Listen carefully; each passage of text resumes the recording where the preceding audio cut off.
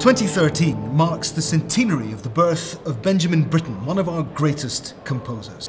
Britten's shatteringly powerful War Requiem, which the BBC Symphony Orchestra will perform on Remembrance Sunday, was originally composed for the consecration of the new Coventry Cathedral after it was bombed during the Second World War.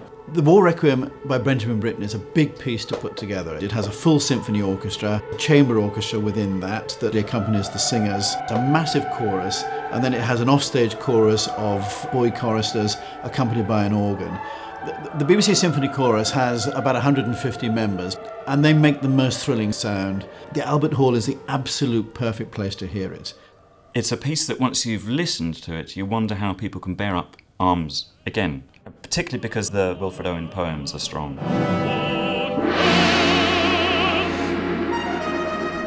Also with the sound of trumpets and drums, the fanfares constantly in the background, just reminds us how idiotic we are to wage war as nations against each other.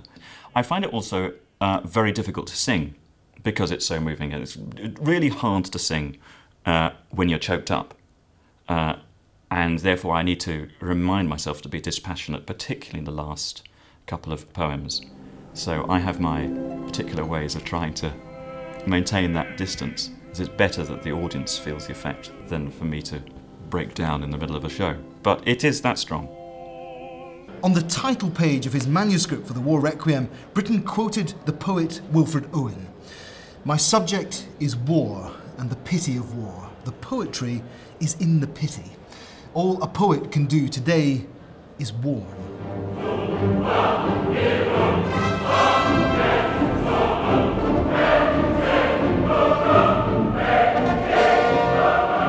Britten's music also transports us to the simple pleasures of small-town life, as we follow the fortunes of the downtrodden Albert Herring, chosen to be King of May, in the brightest, breeziest and wittiest of all Britten's operas.